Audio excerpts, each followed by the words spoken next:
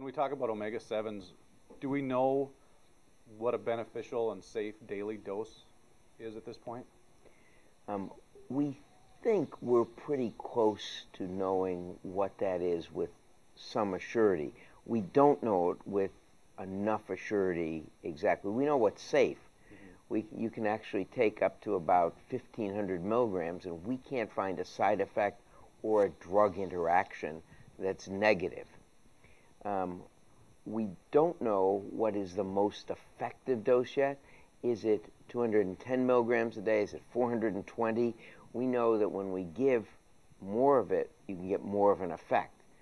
For the vast majority of people, it appears a dose someplace between 210 and 420 will be effective in lowering cholesterol, in lowering triglycerides, in decreasing C-reactive protein, that inflammatory marker, strongly. Is that the optimal dose when something doesn't have much side effect? We don't know what the optimal dose is yet. Based on that, are there studies going on right now, or have there been studies that show the benefits and more that we'll learn about it? So we are doing more studies now all the time. I mean, that's what science tries to do, is advance and do more studies. We know that for the vast majority of people, around 210 milligrams of the purified omega-7 has substantial and important benefits.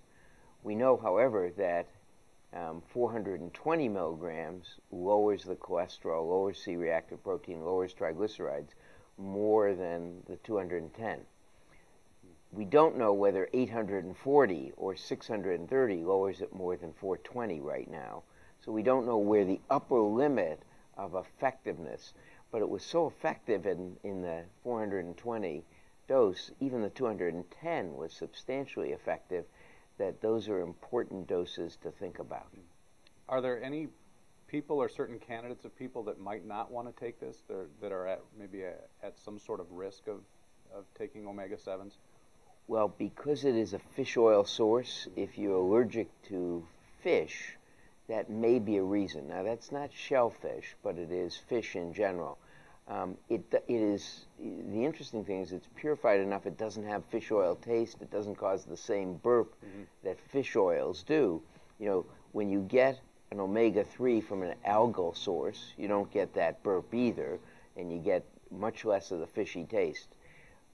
With this, it appears that the purification process gets rid of all of the fishy taste, as opposed to with the EPA or DHA from fish oil. So this appears to not have that burp, not have the fishy taste.